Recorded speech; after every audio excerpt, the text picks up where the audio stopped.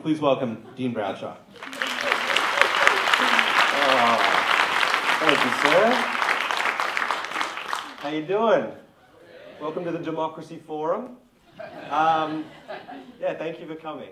I really admire what the guys at Creative Mornings do, and when John invited me, I felt very flattered to talk to my peers, which is really nice. Now, do I need a clicker, John, or can I just kind of go through? Okay. So when John said you're going to talk about sound, I immediately cringed into a corner. He helped me interpret that into this whole listening idea, which is something I'm really kind of passionate about. I think especially now in this kind of climate we're in at the end of 2016, it's just kind of made me kind of reevaluate what it is to be a creative. I think it's so easy to keep our head down, making the work, and then kind of forget that there is a world around us. And I think we all got kind of woken up to that recently. Never use a clicker. So yeah, the idea is listen. A little bit about me. I started making pictures of lizards and snakes. Comes with the Australian thing, I guess. So the reason I kind of mention this is that I started as a zoologist. I was really, really into animals, had a very strange upbringing, catching animals, and really thought that this is what I was going to do for the rest of my life. So I spent 5 or 6 years as a field biologist in Australia. My job was to catch these guys, and eventually kind of got really interested in photographing them. And from there got really into lighting, and suddenly, oh, I want to be a photographer, not a zoologist, so kind of made this jump. And the reason I mention it is I think, they talk about this idea that you change your career multiple times through your lifetime. I never kind of gave that any credit. I was like, no, going to do this, going to be the catcher of animals for the rest of my life, and then made this transition, moved to America. I just wanted to kind of put that out there because I think sometimes it can be hard to make that jump, and it really was for me. But eventually you kind of get there. So, riffing on the idea that the guys do with their magazine, I love what they do, and I think the title speaks to me in particular, and I think all creatives. For the longest time, I was making these pictures, and I really wasn't satisfied. There's that Ira Glass video that went viral about taste and how for the longest time in the beginning, you're making things and they're just not satisfying to you. So that was really me. I was taking all these pictures. I actually went through them for this talk. I didn't post any here, but I was like, oh my God, I was terrible.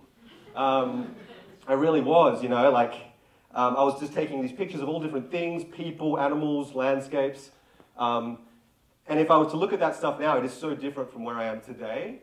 And so just pushing through that inability to pull things off that you want to, I think is really important because it's very easy to kind of give up in the early stages. I mean, now, I don't draw, I'm not a creative, yada, yada, yada. So for me, pushing through that and just kind of almost like giving myself a mantra or like hoodwinking myself into the fact that you can be a photographer, the whole millennial idea, you can be whatever you want to be.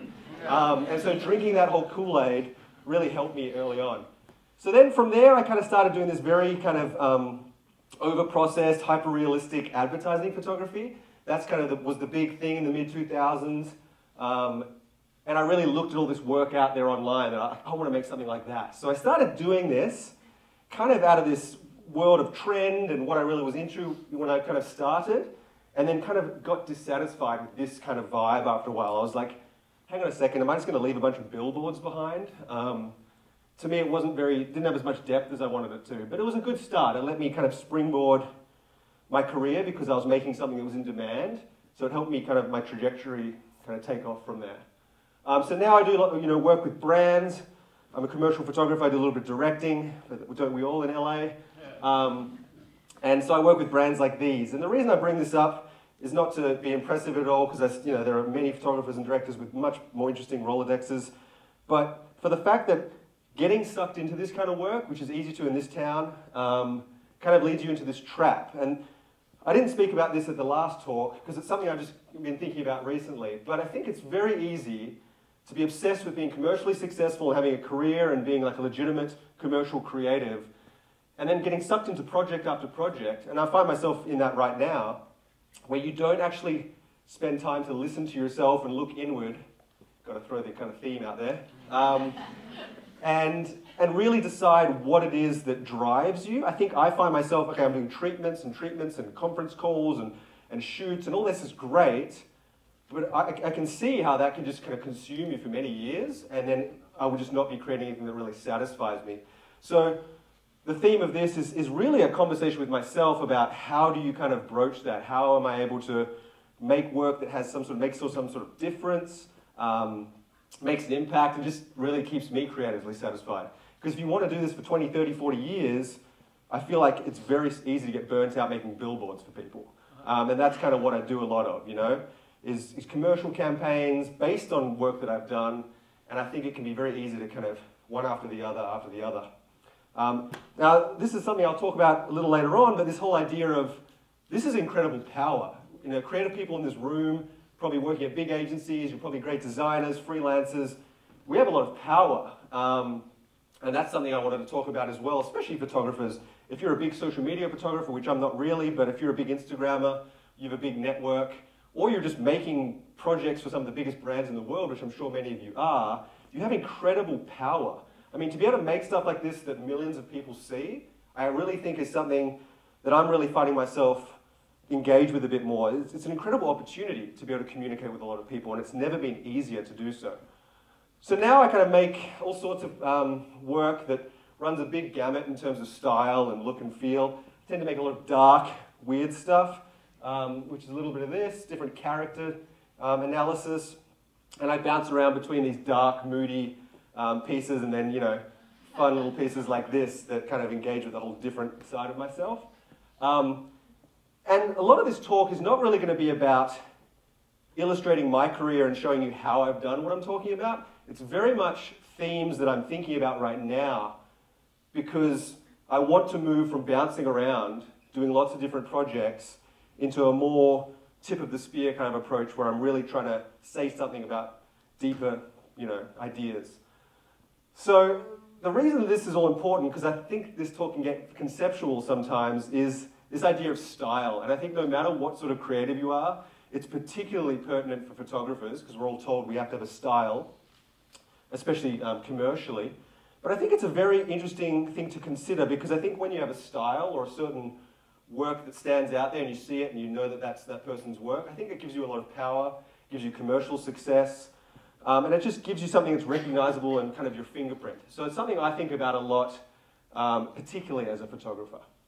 So as a photographer, you're using a machine to make pictures. I think painters and designers and typographers have a much more organic, kind of intuitive way of engaging with their art. They're sketching, they're drawing, they're directly going from their body to the page. Whereas as photographers, we're using a little machine, and they're coming out every 3 months or so, that makes the picture.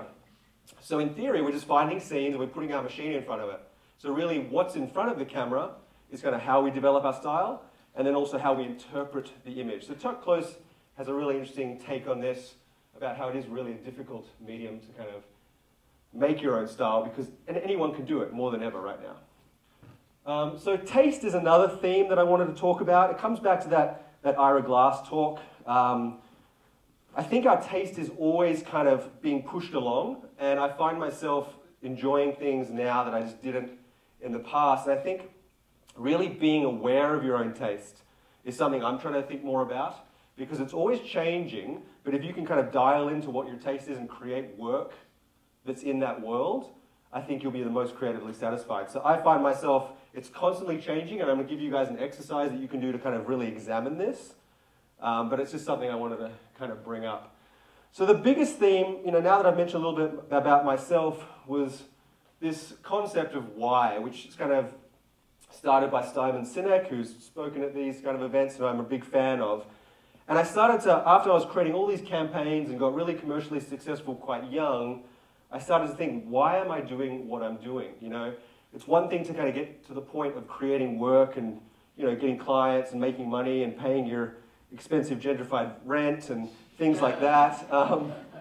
But after that, it's like, what am I going to leave behind? And I saw this because I had worked with a couple of commercial photographers, very successful in the advertising space. But I wondered, if you were gone tomorrow, what would you leave behind? What kind of legacy? And I didn't want to leave a bunch of billboards or ads that spoke to products. I wanted to think, what could I leave that would actually maybe resonate with someone?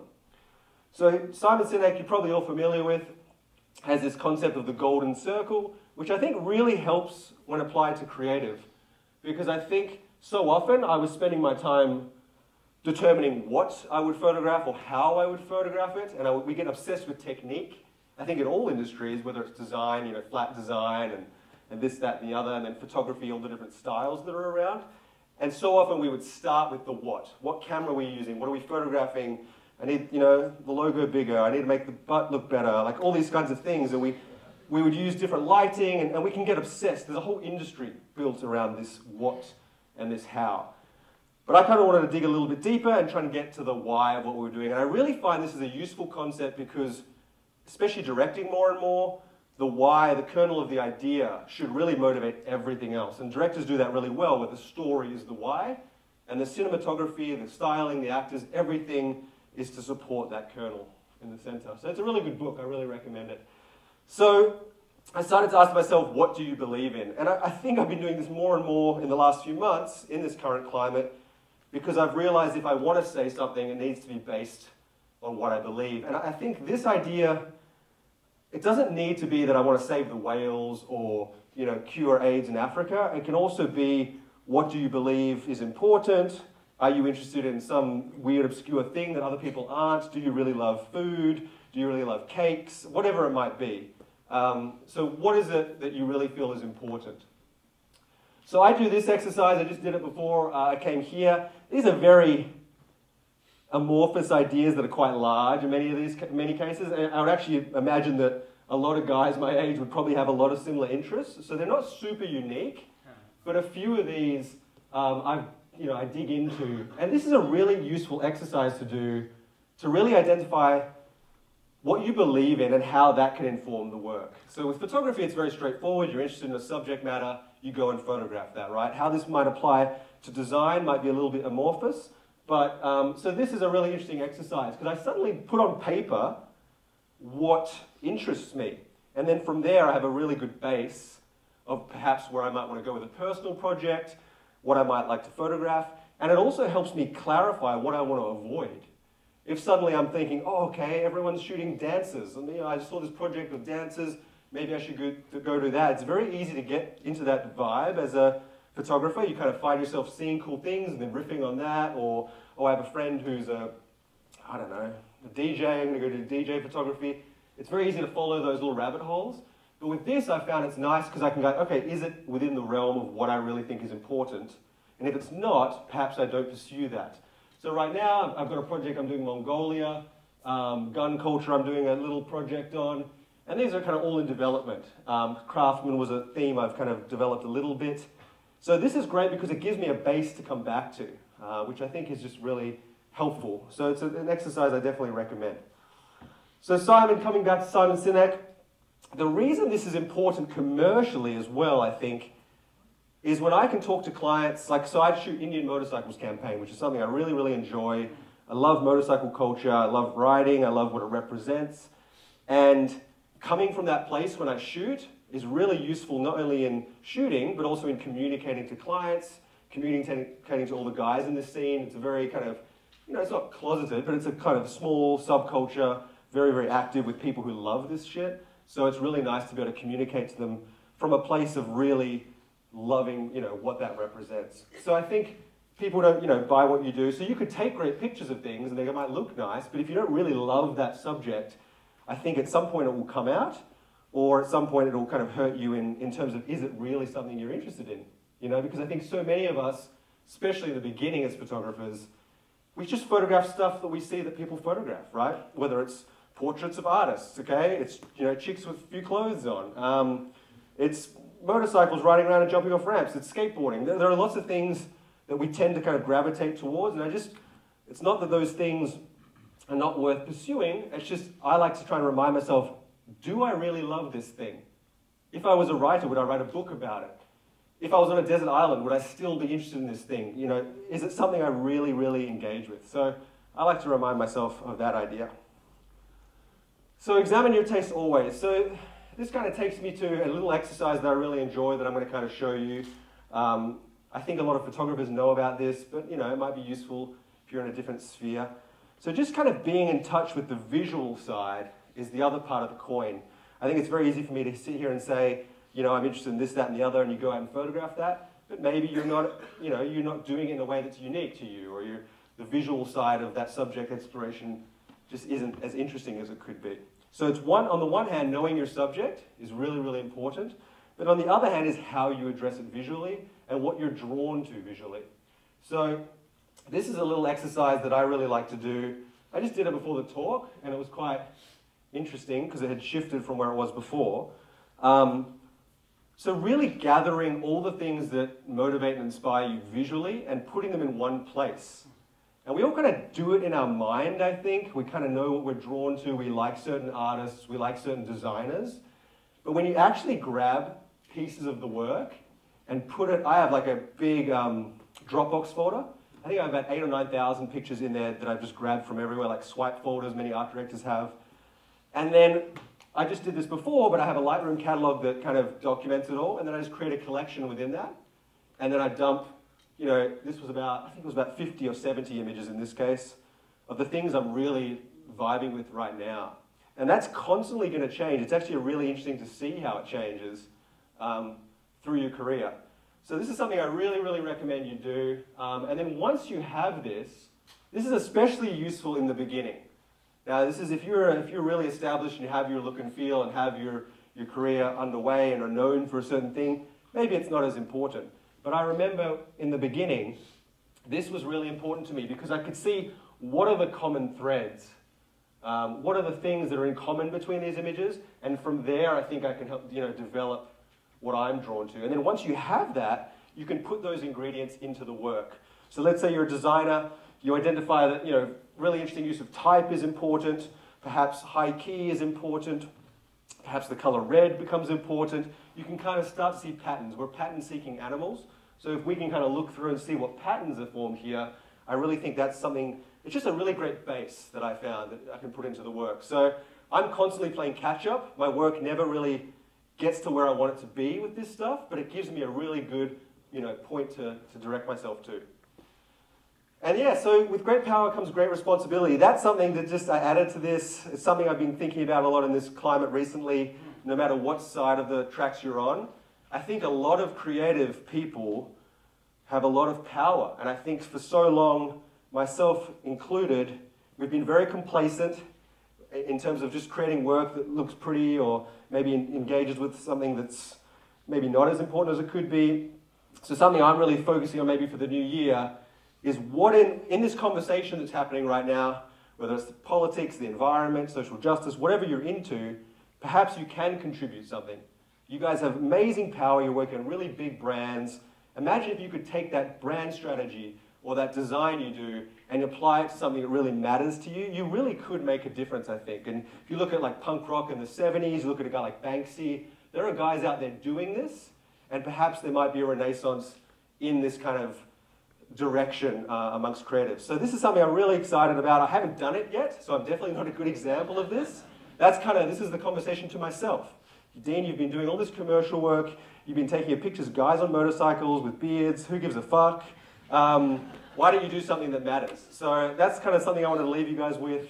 And hopefully it might spring, an idea from there. And then beyond all this, I really like this quote because it helps me with my procrastination. I tend to get very conceptual, as you even saw in this talk, and I think it's just always helpful to remind ourselves that we can talk all we want, but it's until we put pen to paper, it doesn't really matter. Right on. So thank you. Yeah.